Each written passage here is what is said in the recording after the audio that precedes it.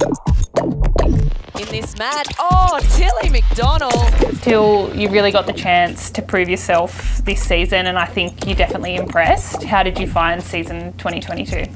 Yeah, I think personally I was really happy just with my improvement. I feel like I worked really hard in pre-season and I felt like it paid dividends to a certain extent, but now I want to go up another level and just keep improving. As a team, I felt like we did amazing, but there's so much unfinished business. I feel like obviously we're all very disappointed with that prelim final result, but for us it's just like more fire in the belly and we're just like ready to go already. So yeah, I was really happy with it. You moved into that starting position this year, starting 7 position, after being with the team for 4 years. How nice was it to be rewarded to get that opportunity after your patience and your hard work? Yeah, I think sitting behind Sammy, you know, for those few years I was just watching and waiting and just waiting for my opportunity, and I feel like I was really nervous stepping into her shoes because they're really big shoes to fill, and obviously she's been at the club since its inauguration, so I feel like I was really nervous, and then I felt like I found my feet, and I loved it and I was more than ready. So yeah, it was just a really exciting opportunity for me.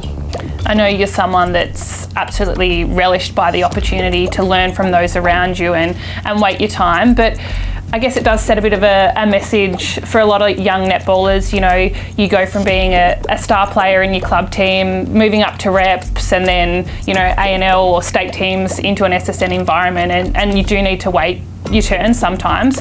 What piece of advice would you give young players coming through the pathway in that respect? Yeah, it's funny because you go from being a big fish in a little pond to a little fish in a massive pond, and when I first got contracted I was like, I think my eyes were like that the whole season. Like I was just like, what is happening? Like I felt so lucky and grateful to be there that it sort of didn't even come across into my mind to be sad that I was on the bench, like in that first year. But then afterwards I just was like, okay, how do I go up? How do I improve? And I think for me, like constantly each week I would just have something that I wanted to improve on, and you know, it sucks a bit sitting there, but it's really good. It's a really good learning opportunity because you sit there, you really you never take it for granted now. Every time I stepped out on court this year, I was just like, oh, I'm so grateful to be here. Like the first time I stepped out in round 1 this year, I was like trying not to cry because I was like, this means so much to like work for it. And yeah, I just feel like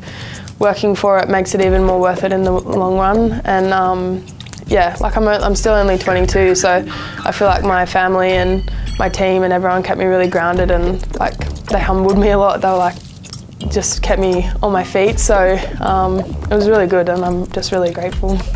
You played predominantly in the goalkeeper position this year and matched up against some really tough and world-class opponents. How did you find that challenge? Yeah, it was like some of these shooters are unreal. Like I'm glad that Joey is not an opponent and she's in my team, but there's some amazing shooters like in every team. There's great goal shooters. There wasn't one that, you know, you could have a bit of a good game against. Everyone was a tough opponent, and you really have to do your homework on them and train hard. So it's just so cool, like just to play against like the likes of Janelle and even Cara Conan and like these amazing shooters. And yeah, it was just really cool experience, and everyone's so different. Like it's not the same style. Like 1 week you might get a holding shooter and the next you might get a moving, and it was really cool.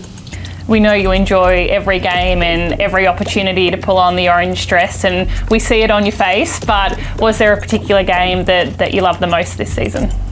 Oh, I love them all. I think probably I had 3 key ones for me. Was probably the round 1, just the opportunity to play at home in front of family and friends and our members.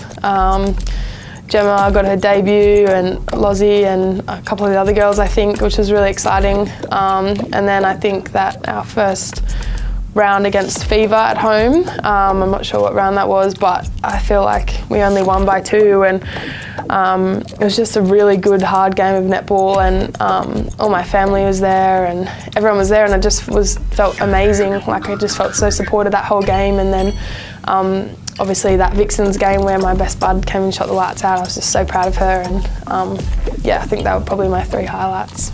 You mentioned earlier the sense of unfinished business within the team. How do you take you know, the results of this year and last year and turn that into motivation? And what do you need to do in pre-season when it eventually starts heading into season 2023? Yeah, like genuinely it is the biggest fire in the belly. I can't even explain, like it's almost like it's making me ferocious just thinking about it. Like I already can't wait. You know, I can't wait to rip into pre-season, and I think there's a lot of stuff, there's a lot of 1% work that we need to work on, and fine-tuning and just keep on getting better and better. And I think we're such a young team, and I think that's all well and good, but we can also perform, and we've shown that, and we've got results to show that, but now we need to go up one more to get the cup, and just to prove to everyone that, you know, we are young but we're capable of so much, and we will be for years to come. So I think it's really exciting for us as a club, and we just want to keep getting better, and yeah, I think we're all fired up and ready to go.